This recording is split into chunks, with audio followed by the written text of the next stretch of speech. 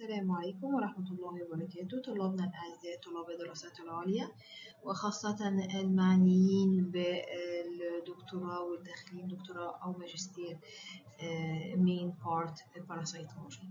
هناخد Introduction of Cestoda. بداية لازم انتوا طبعا عارفين كطلاب دراسات عليا وبالذات المين، انتوا أكيد عارفين حاجات بتاعة الطلبة. احنا هنعلي المستوى لحاجات متخصصة أكتر. The objective of this lecture is by completion of Cestoda. You had to be able to describe the general character of Cestoda, to classify them according to their taxonomical position, and to locate them according to their geographical distribution, and to identify Cestoda according to their special morphological character, and also to describe and compare between different Cestoda species according to their definitive intermediate reservoir host, habitat, infective stage, mode of infection, and also the diagnostic stage of each of them. You had to be able to describe and draw their specific characters and diagnostic stage. As well as you had to know and understand the pathogenesis of different Cestoda and how to correlate them to the clinical picture, and how to choose appropriate method of investigation and differentiate diagnosing between different diseases, and also to discuss the potential complication and prognosis. And you had to know the medication used in the treatment and drug of choice, as well as to design a simple prevention and control strategy. The general body shape of tapeworm, as you know, it is consisting of scolex, neck, and strobila. The scolex is provided with suckers, rostellum. The neck region is the most important part which generate the strobila. Proglottid is divided to immature and mature and gravid segments. General features of Cestoda. The main general feature of the Cestoda is its body wall, or called the tegument. It is the skin which covers the whole length of the Cestoda. It is consisting of 3 layers and differing from the trematode by the presence of characteristic structure called the microtrach or microtrix for singular. It is a finger-shaped tubes. This finger-shaped tubes has a very important function in the Cestoda. Because Cestoda lack any trace of digestive tract, therefore, absorption of all required substances occurs through their external covering. Thus, the function of the body covering have been a great interest to parasitologists.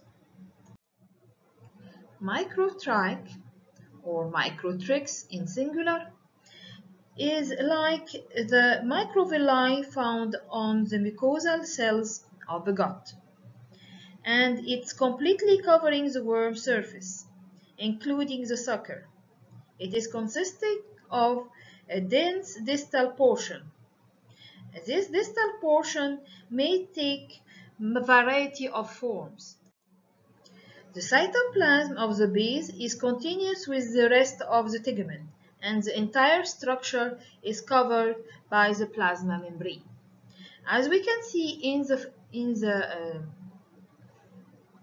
the feature here, here is the basement membrane, here is internal plasma membrane, and here we can see the external plasma membrane.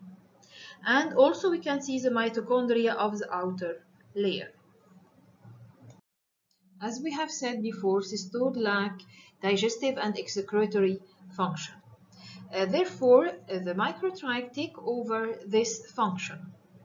And as long as there is a number of microtrach and a great number of mitochondria present in the distal part of the cytoplasm of the outer layer, the absorptive and secretory function will increase.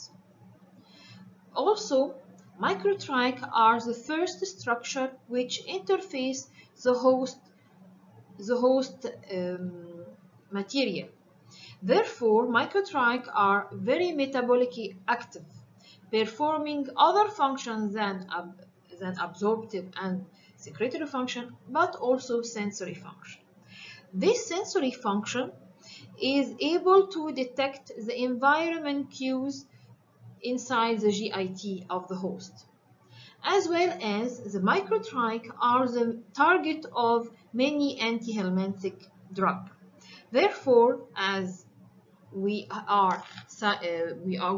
you will be scientists and performing your many researches, you have to find the structure of microtrach and work on it.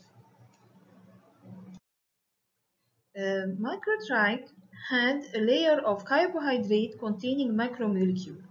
This layer is called glycocalyx and is found on the surface membrane of the microtrach. A number of phenomena apparently depending on the interaction of certain molecules with glycocalyx. Glycocalyx is found to be responsible for inhibition of the host digestive enzyme, as well as absorption of cation and inhibiting the bile salts, as well as enhancing the host amylase activity. There is a molecule called acidic glycosaminoglycan, specific in inhibiting digestive enzyme in the host. So we can see that the structure of the microtrach per se, the glycocalyx, have a protective function against the host enzyme, thus maintaining the integrity of the worm surface membrane. Maintaining the membrane means maintaining its several functions, including absorptive, secretory, and sensory function. We have discussed the layering of the cestode. Now we come to its body cavity. All platyhelminthes are known to be acoelomate, meaning that do not have any body cavity. And the body cavity is filled with mesenchymal cells, filling the region between the organs. As we have said before, there is no digestive organ in the cestode. Therefore, the tegument and its structure take over this responsibility. Cestode tegument use the host enzyme in its advantage by enhancing the amylase enzyme. As we have said, the glycocalyx enhances the amylase enzyme, thus breaking down the high carbohydrates to be easily digestible and absorbed through the cestode surface, thus stealing the carbohydrate from the host. عشان كده بنلاقي الناس اللي عندها إصابة بالسيستود وبالذات التينيات بيخسوا جامد جدا عشان إنهم ما بياخدوش حقهم في الكربوهيدرات. في نقطة تانية إن الإنزيم بتاع الانتراكشن between the glycocalyx and the host enzyme, there is a main action on trypsin in order to not harm the cestode surface formed of protein, thus harming the tegument and integrity of the cestode. In many families of cestode, main excretory canal runs along the length of the worm, from the scolex to the posterior end. There are two canals, the dorsoventral canal, the dorsolateral canal, and the ventrolateral canal.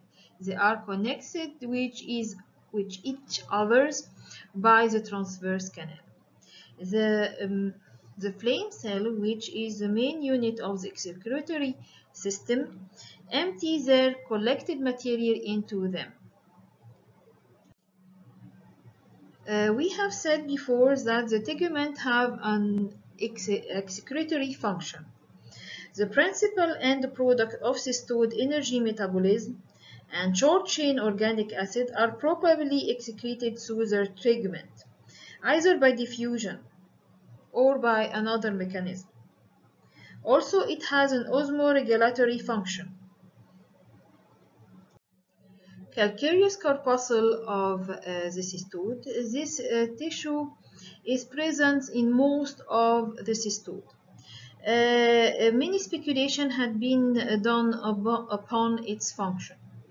And many authors had reported that it consists of inorganic component, principally calcium, magnesium carbonate, along with hydrated form of calcium phosphate embedded in organic matrix. The organic matrix is also containing the RNA and DNA of the cestode.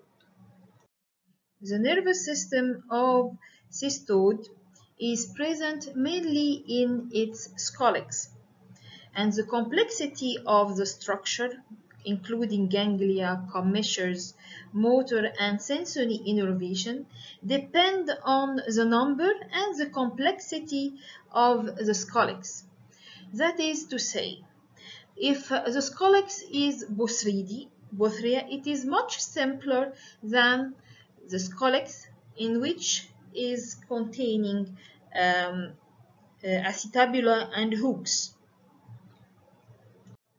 So the nervous system is composed of some cephalic ganglia, commissures, and along with lateral longitudinal nerve trunk called nephridial canal, and are connected by transverse commissures.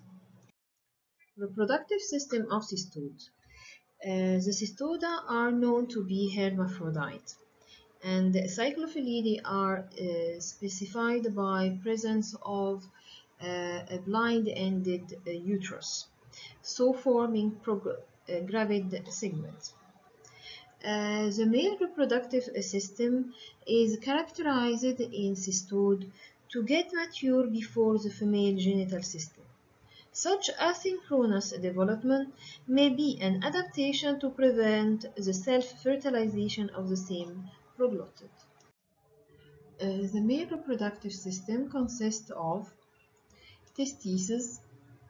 The testes are scattered all over the segment, and each of the testes have a very thin vas efferents, which unite with each other to form the common vas deferens.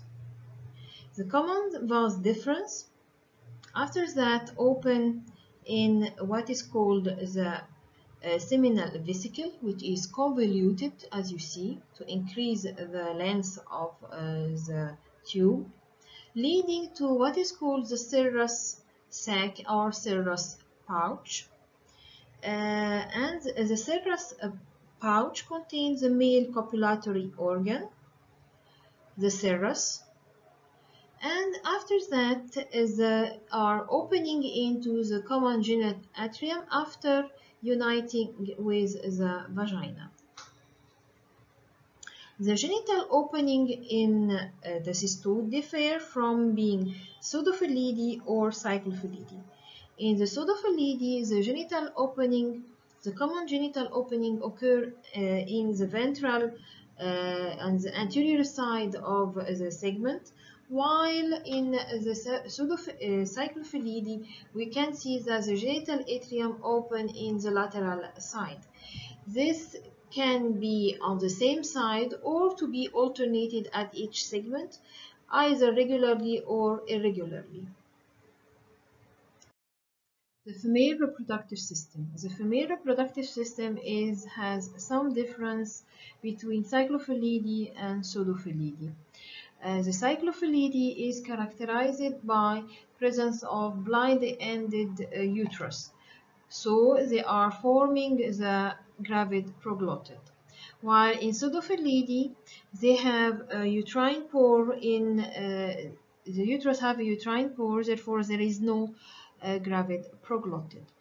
Also, it worth to say that the vitelline glands, which here are called Bouillot gland, are compact, while in pseudophilidae they are scattered over the segment. So, the female genital system mainly is formed by a bilobed ovary connected by an isthmus and leading to what is called an oviduct. And the oviduct lead to what is called an ootype, and the ootype enter to the uterus. Of course, the uterus, which is a tubular uterus, in pseudophilidae it is opened, while blind-ended in cyclophilidae. The vagina, which is receiving the serous, which is a male genital organ containing the sperm, and the sperm descend to be stacked inside the seminal receptacle to be used when fertilization begins.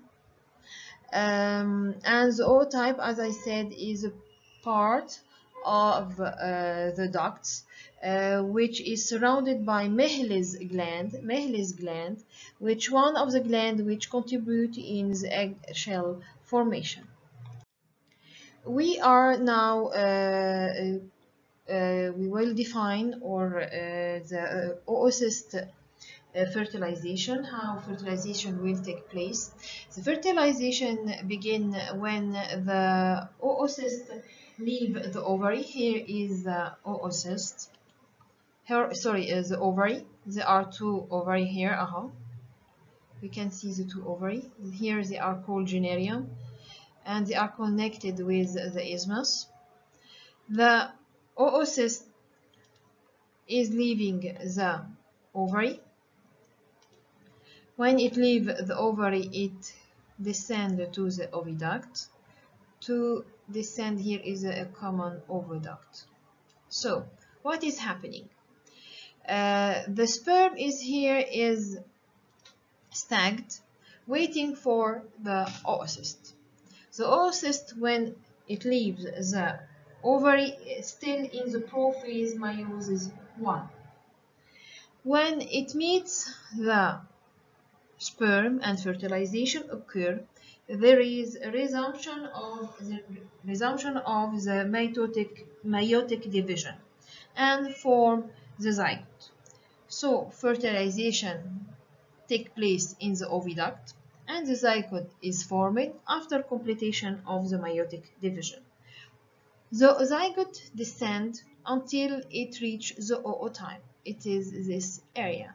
Inside this area, the zygote will receive a thin membrane from the Mehl's gland, and from the compact vitelline gland, it receives vitelline gland from the vitelline cells. When the the zygote is surrounded by these membrane and cells, the vitelline cell and the membrane from the Mehl's gland, it comes to enter into the uterus, where it completes its maturation and form a fully embryonated egg inside the uterus and stacked inside. طيب, adaptation to parasitism. يعني ايه adaptation to parasitism? That is to say that cestodes have a defensive mechanism against their host, and they accommodate themselves inside the host. طب ازاي ده بيحصل؟ بيحصل عن طريق حاجة اسمها massive reproductive capacity. يعني بتنتج كمية كبيرة جدا من الإجز عشان تلاقي فرصة للإنفكشن بعد كده والسايكل تكمل. ده معناه كلمة massive reproductive capacity. هنا قصدهم most oncosphere would never be consumed by a suitable intermediate host, therefore to eliminate the chance the tapeworm produce a vast number of oncosphere. طيب ازاي نتخيل هذا الوضع؟ انتوا عارفين طبعا ان بالذات الجرافيت سيجمنت، كل سيجمنت يحتوي على كمية رهيبة جدا من الاكس. فالورم الواحد يحتوي على كمية جرافيت سيجمنت وبما تحويه من اكس كمية كبيرة جدا. ده في حالة الايه السايكلوفيليدي. طب حالة السودوفيليدي برضو نفس الحكاية، عن طريق بقى حاجات تانية، ان هو برضو ليها كذا intermediate host، وده هنقوله في حاجات تانية. طيب attachment to the host، لازم انتوا عارفين طبعا ان كل السيستود الهابيتات بتاعها فين؟ الادلت هابيتات فين؟ في السمول انتستين. تمام. السمول انتستين كenvironment a very hostile environment because it has many host enzyme which could harm the parasite. طيب how the parasite is reacting against the various harmful effect of the host environment. من ضمنها ان الدودة ليها سكولكس، والسكولكس ده زي ما انتوا عارفين ليه اشكال مختلفة. معظمهم بيبقى ليهم ساكرز، والساكرز دي فيها سباين، في اللي عنده روستيلم مزود بسباين ده بيساعدوا عملية الايه، عملية يمسك جوه الميكانيكا، يمسك جوه ايه الانتستين. طب في حاجه تاني، في حاجه تاني اللي هي المايكوترايك. بيقولوا ان المايكوترايك بيساعد انها بتزود الابزوربتيف اريا بتاعه البارازايت، برضو ليها زي ما قلنا برضو قبل كده ليها رول في الادهيجن، في شويه انزيمز وشويه ماتيريالز بتفرز وبتساعد على الادهيجن في الوول اوف ذا انتستين. بيقولوا انها they were once hypothesized to function like velcro. يعني ايه velcro؟ اللي هو السكوتش تيب inserting between the microvilli lining the host of the intestine. يعني بتفرز مادة عاملة زي ايه الادهيزيف ماتيريال، وهي اللي بتساعدها انها تبقى attached على wall of the intestine of the host. ده احد، يبقى كده في two adaptation process، انها في زياده في الاجز وفي الاتاتشمنت ومحصلش glistening انها تتزحلق من الايه، من الانتستين. There is another host defense another defense mechanism of the parasite against the host لما بيبقى موجود جوه السمول انتستين، أول ما يدخل جسم البني آدم، جسم الهوست، بيقابل الستومك اللي هو الأونكوسفير، بيقابل الستومك. طيب الأسيديتي أوف ذا ستومك إزاي بيقاومها الأونكوسفير؟ إن هو مالتي لايرد. الأونكوسفير ربنا خلقه إنه مالتي لايرد، فده بيحميه من الاسيديتي اوف ذا ستومك. لكن ده برضو الاسيديتي اوف ذا ستومك بتعمل زي ما بيقولوا ايه تريجرنج على حكايه انه يحصل هاتشنج بعد كده في المرحله اللي بعد كده، ويطلع الجوفينايل وورم. لما يوصل بقى الجوفينايل وورم للسمول انتستين هيبتدي بقى ايه يكبر ويبقى تو ريتش ماتوريشن ويبقى وورم كامل يبقى ورم كامل والماتيور. طيب ايه اللي بيحصل في الحالة دي؟ ازاي الورم في وسط الميديا بتاعت السمول انتستين يقدر يتعايش ما يتاكلش ويتهضمش من الانزيمز الموجودة في الامعاء.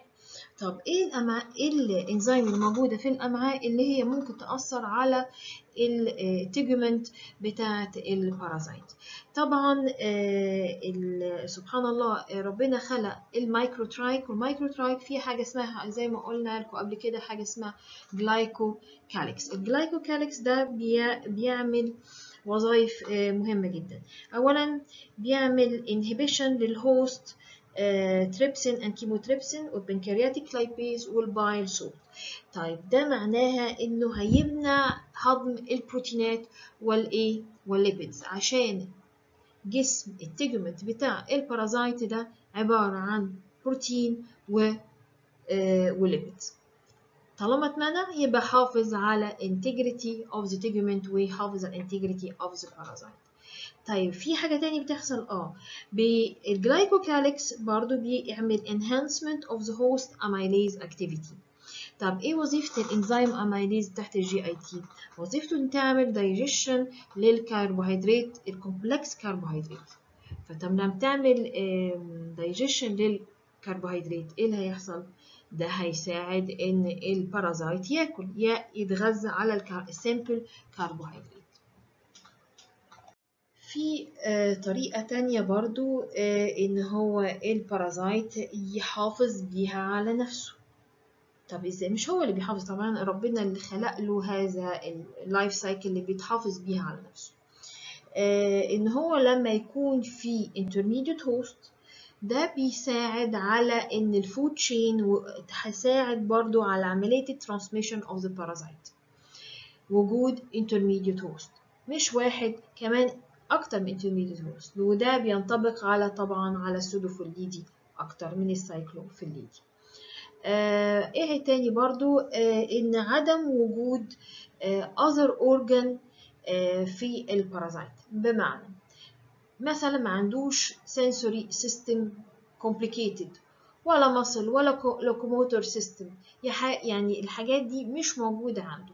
الموجود mainly اكتر جهاز موجود في السيستودا ايه؟ هو السكين بتاعه، هو التيجمنت، هو الابزوربتيف سيستم بتاعه، وهو كمان في نفس الوقت اللي هو بيحميه الديفنسيف ميكانيزم بتاعه. اذا هو نقطة ضعف البارازايت ايه؟ السيستود بالذات هو التيجمنت. فعشان كده هو التارجت المايكرو ترايك هي التارجت اوف الانتي سيستودا اللي هي انتي البارازايت. عشان تعرف تقضي على البارازايت تهاجموا ايه؟ نقطة ضعفه المايكرو ترايك او الجلايكوكاليكس. هم دول التارجت المفروض ندور على ايه؟ ان احنا نهاجمهم عشان نعرف نقضي على هذه السيستود. الديفلوبمنت اوف سيستودا، احنا ادينا فكرة عن عملية الفيرتيلايزيشن في مكان الريبرودكتيف سيستم. لو شرحت الريبرودكتيف سيستم، فعملية الفيرتيلايزيشن تتلخص في ان هما طبعا احنا قلنا هما هيرمافرودايت، وعملية الفيرتيلايزيشن الميل ريبرودكتيف سيستم بيحصل ان هو ماتوريشن بيفور الفيميل، يعني السبيرم بيحصل ان هو يتوجد الاول، بعد كده بيحصل ان الاوسيست بتبقى يحصل لها ماتوريشن. وهو بيقولوا بيزعموا انهم بيقولوا ان الحكايه الاسينكرونس ماتوريشن دي بتدي فرصه لحكايه الايه الفيرتيلايزيشن مش من نفس السيجمنت. يعني السيجمنت الواحد ما يعملش سيلف لنفسه، لا، يعمل فيرتيلايزيشن للسيجمنت اللي بعده، او السيجمنت يكون فولدد على بعضه، او بتاع ورم تاني موجود جنبه. دي عملية الفيرتيلايزيشن. في الديفلوبمنت اوف سيستودا الاج ده موضوع كبير، هو موضوع اكبر من حكايه ان هو في السودوفيليد ان هو بيبقى اوبركوليتد وبيطلع عن طريق اليوتراين بور، وهو محتاج، هو بيبقى ماتيور وبيحتاج مده عبال ما يحصل له ماتوريشن في الفريش ووتر لغايه ما يوصل للسيلييتد كوراسيديوم، اللي بعد كده بيبقى بيعدي بقى الفيش ويتحول لأذر developmental stage. في السايكلوفيليدي هو مش اوبركوليتد، وليه هو اكتر متانة او اكتر زي ما بيقولوا resistant to الاجواء environmental condition، ودايما يتواجد في الأونكوسفير، دايما يتواجد في الكبسول أو في جرافيد سيجمنت.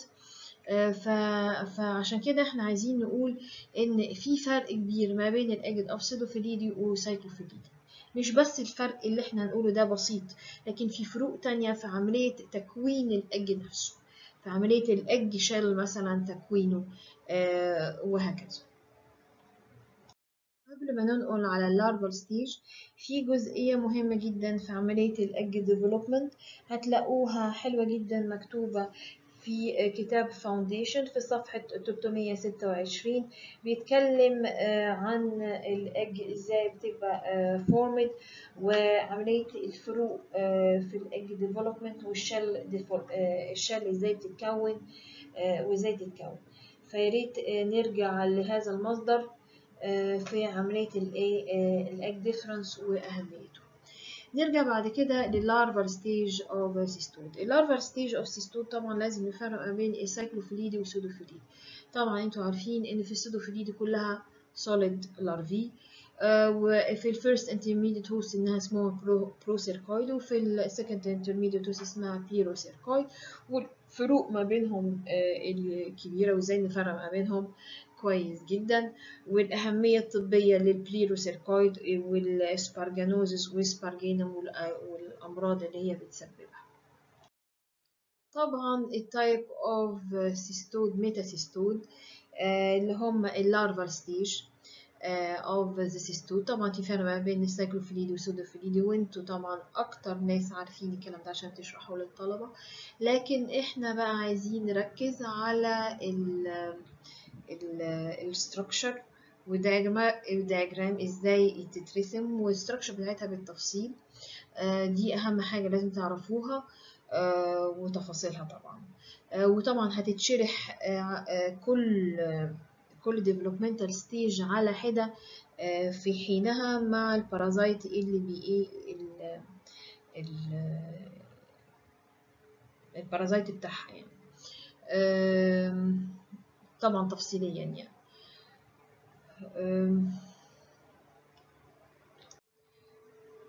ويا ريت في جزئية تفصيلية لطيفة جدا مكتوبة في كتاب برضو فاونديشن في صفحة 330، اللي هي development in definitive host. ازاي بتطور البارازايت السيستود اول ما يدخل الهوست، وازاي بيتعامل مع الهوست بتاعه سواء كان definitive او intermediate host، وازاي يتعامل وازاي ممكن ينتقل من مكان لمكان، والانتر اكشن اللي هو ما بينهم. يا ريت تقروها، ويا ريت بعد كده taking notes about it ونتناقش فيها.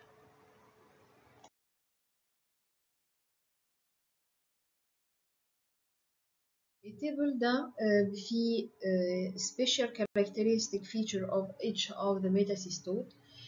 ناخد مثال مثلا الفرق ما بين الهيداتد cyst والالفيلار cyst. هنلاقي النمبر اوف tapeworm has ده هو قصده البروتوسكوليسيس طبعا، ان هنا في thousands of protoskolesis inside the hydatid cyst. ايه الفرق ما بين الفرق ما بينهم؟ احنا طبعا عارفين الفرق ما بين هيدات single hydatid cyst والمالتيبل والالفيلار والبوليسيستيك cyst، وازاي نفرق ما بينهم، مين الهوست بتاعهم، ومين اسمه ايه اسمها ايه الادلت واللايرز بتاعتها. هنا طبعا عارفين الهيداتد cyst is fluid filled cyst when head detach from the wall into the hydatid cyst fluid، لكن في الهيداتد في الالفيلار cyst ممكن في budding of externally، ممكن يحصل ايه في budding of externally. طبعا قائمة كبيرة جدا من السيستود اللي عليكم المفروض تعرفوها، عشان ليها أهمية طبية، وليها أهمية زونوتيك ديزيز عشان بتأثر علينا، وفي منهم اللي وجد في الإنسان. طبعا هتقولوا لي مين فيهم اللي وجد، انتوا بقى عارفين كويس جدا مين اللي هم ريكوردد في البني آدمين، وممكن يتنقلوا للبني آدمين وحصل لهم ايه إصابة بيها.